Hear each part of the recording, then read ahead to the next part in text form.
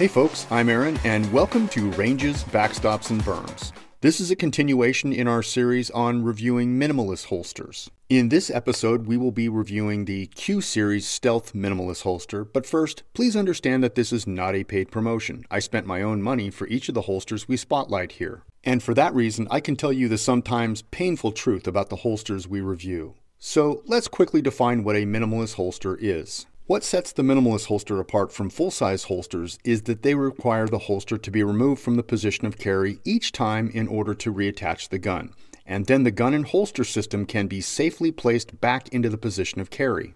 With that out of the way, let's go over the Q-Series Stealth Minimalist Holster. This setup comes with an attached spring steel clip and provided cordage in case you want to use a lanyard instead.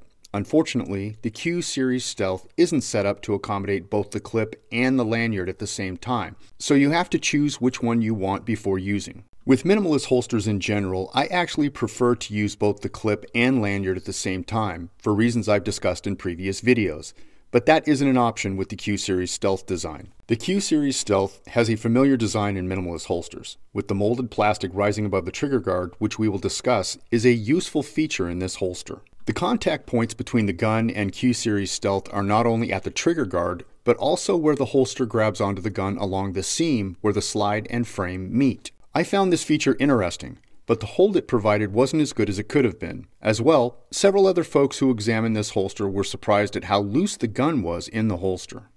The belt clip on the Stealth holster is also worth discussing. While it has no ability to adjust for cant, the oval fastening holes do allow a slight amount of height adjustment in the belt line. To me, the clip was the star of the Q-Series Stealth holster system. First, the spring steel clip loop is a complete circle when attached, making it harder to inadvertently come off the belt.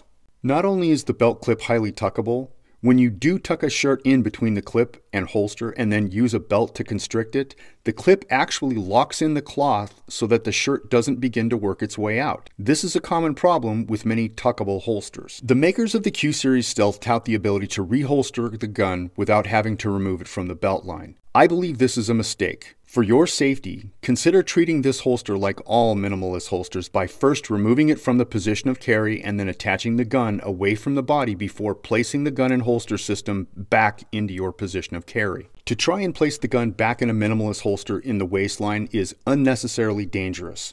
Minimalist holsters are not completely formed like traditional holsters, and it only takes one protrusion to get inside the trigger guard to result in a tragic injury. Overall, the Q-Series Stealth Minimalist Holster isn't a great holster. I say that because of the price, which is a little on the high side for what you actually get, but also out of concern for how loose this holster is when it is attached to the gun in the waistline. For comparison, another minimalist holster we reviewed here on the channel was the Mission First Tactical Minimalist Holster.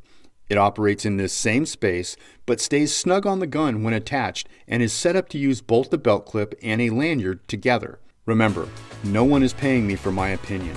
This is just to help you make more informed decisions. If you have any questions or comments about the information in this video, feel free to leave feedback down below. Check back as more content about minimalist holsters is coming your way. In fact, if you like what you see, consider subscribing to the channel. Thanks for watching, and catch you next time on Ranges, Backstops, and Berms.